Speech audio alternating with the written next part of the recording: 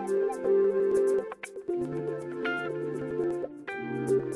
to Linkronicity, where your journey and destiny link. I'm Stacey, Kumagai, your linkologist, and I'm here to help you link your life. Today, we're going to be talking about linking to your sensory experiences. Now, I got a request in my inbox for this video specifically for Karen from Oklahoma City. You said I could say her name. I didn't say her last name per your request, but Karen from Oklahoma City, this one's for you. Linking to your sensory experiences. Karen writes, when I was a child, all I can remember was there was so much noise. My nieces and my nephews are now asking about any kinds of childhood experiences that I can remember, but because it was so noisy, I'm having trouble recalling anything. Can you help me? Yes, Karen, I can help you. And thank you for writing in. I really appreciate it. I can help you do that. I know that sometimes when you have certain memory recall with your childhood, there are blockages, and that's natural. A lot of people have blockages. They don't remember everything. Some people do, but not everybody remembers everything because they have something very prominent that is stuck out as part of their childhood memory. And for you, obviously, it was noise because you said it was really noisy, but you didn't say why it was noisy. I don't know. Was there arguing, fighting? Was it just do you live around a railroad, or was there machinery, or I don't know what was noisy in your house. But if you had a lot of noise, chances are you probably couldn't really escape into a book, because there was exterior stuff preventing you from fully engaging with a book or something like that, right? So you don't have those types of favorite childhood stories that you can recall or something else. But let me ask you, did you have anything else within your sensory experience? For instance, do you remember what it felt like to feel paper mache paste between your fingers, or actually getting your hands in finger paint, or the smell of crayons, or maybe you were in the kitchen with your family? Do you remember the smell of cinnamon rolls for the first time, or bacon cooking, or maybe the feel of a dandelion, you know, like tickling as you blew on it and it kind of all the little pieces were fluttering about, or maybe seeing a butterfly as you're playing outside. These types of sensory experiences can also help you unblock the ones that are being blocked from the recall of only hearing noise.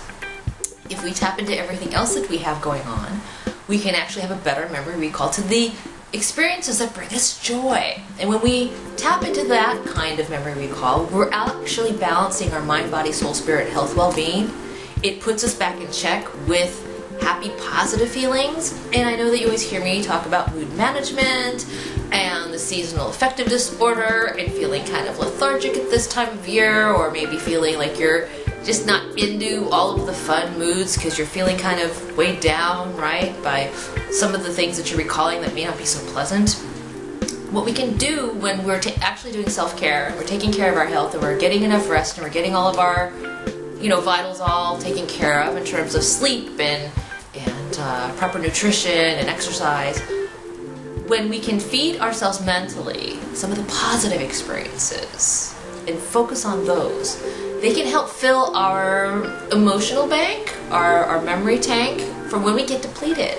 When we keep filling our emotional tank full of positive recall experiences, like maybe something that outside of the noise, maybe something like I was describing before in your childhood, or the freedom of riding a bike for the first time, or the things that you were accomplished, or feeling like you actually, got through a test and you studied really hard and you had that sense of pride and accomplishment, or making new friends.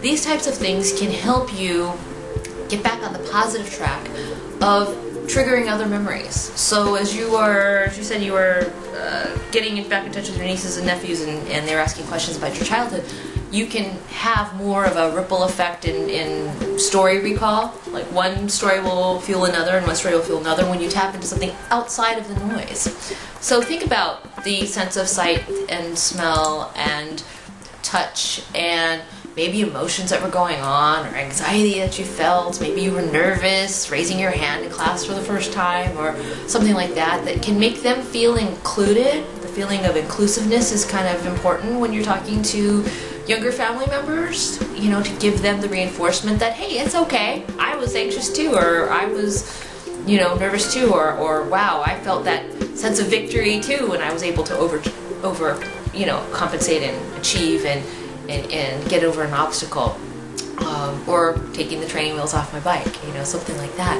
Those types of things can bring back positive experiences, fill your tank, help you, get back in balance during this time of year when you're doing a lot of memory recall, help you avoid the negative stuff because we're actually filling our recall back with more positivity, sharing it with others in your family, which is actually spreading more joy because then they'll feel excited about it too.